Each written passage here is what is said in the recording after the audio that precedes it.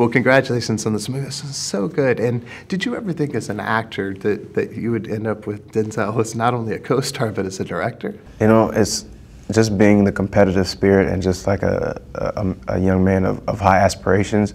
I definitely felt that I would get that opportunity one day, just, you know, in the form of speaking it into existence and, you know, praying and stuff. But this early in my career, definitely not. I never would imagine. I met him before and talked to him before, and he's just seems like such a really, really cool guy. What would you like to work with, like on set? Just like you said, it's very cool. It's very easygoing. You know, people can. It's easy to create your own idea of somebody who seems to be larger than life based off of their performances and their talent. But he was so refreshing to be around, and you know, very funny. He's got a strong sense of humor.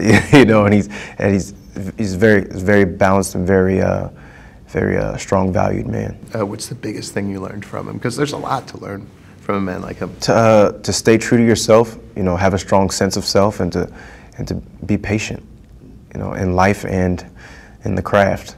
You know, just letting things play out as they should, and just let it happen organically. Is that what you would say to actors that are coming up right now? I would say so. I mean, I'm still very much trying to learn how to do that on my own, so I try not to do too much preaching of things I haven't mastered myself, or even, you know, begun to master myself. And just thinking about this movie, there's so many strong scenes and so many great performances in it, but I imagine some of the scenes must have been kind of hard to film. Seemed like pretty emotional, right? All of the scenes were hard to film for me.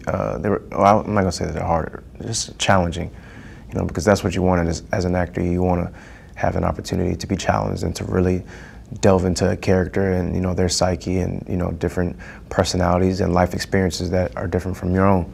So, you know, getting to come in and do that with Corey and with such rich material, such as August Wilson, and get to do that with such an incredible cast. It's like, there's too many pluses in this situation, you know, too many things of good fortune. So it's been awesome. This whole ride has been so awesome. Is there a certain day, scene, or time that stands out to you that years from now you'll go, oh, that was a great day? Probably the last day of shooting, and not because it was the last day of shooting. I think that part of it was quite sad, but just getting to spend so much time with everybody. The last day was very, it wasn't loose, but you know, we knew that we had completed the mission that we had set out to when we first got to Pittsburgh, and there was just a very, very nice element between everybody in the cast and crew, all the way from the producers all the way down to craft services. Everybody was just, you know, you just got that warm feeling that, you know, we had, you know, accomplished something great, and that, you know, we know it's going to touch a lot of people. Good. Well, we're looking forward to seeing it. Hey, Sir, congratulations. thank you. I appreciate it. Thank you so much. Sir, thanks for having me.